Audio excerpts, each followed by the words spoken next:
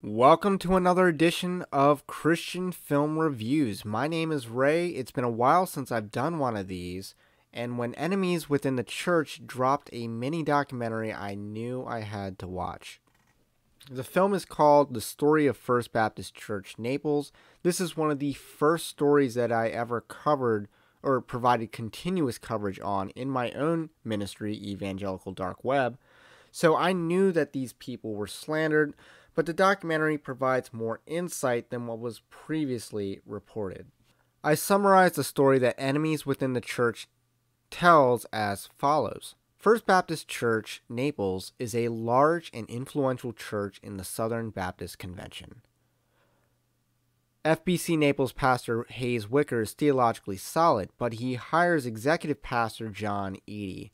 John Eady slowly works to transform FBC Naples into a more bureaucratic organization and ultimately oust Hayes Wicker in an untransparent manner that condemned his character.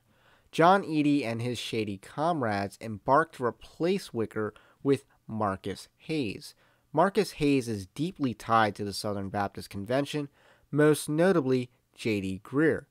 J.D. Greer, Kevin Ezell, and several other major figures pushed for FBC Naples to accept Marcus Hayes as their pastor.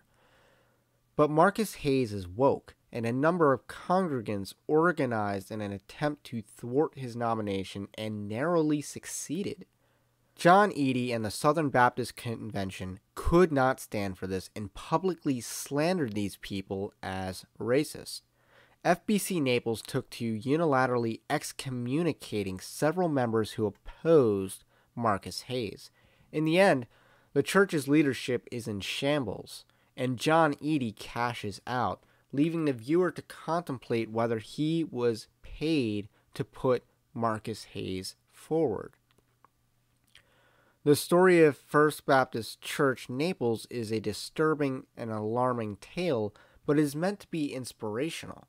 J.D. Greer and his woke cronies attempted a coup at FBC Naples and were thwarted on a grand level. The film makes note that Marcus Hayes was subsequently ramrodded in Crossroads Church, Dallas.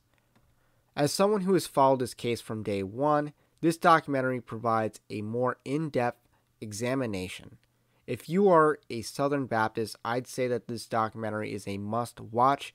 If you are a grassroots evangelical, on the other hand, I'd say you should also watch this documentary because it is very useful and applicable to your situation as well. It is free, it is on YouTube, and I'll link in the description. That's all I have to say about this. My name is Ray. This is the Evangelical Dark Web. If you like this video, do subscribe. If you've seen this documentary, tell me what you think in the comments below, and I will catch you on the next one.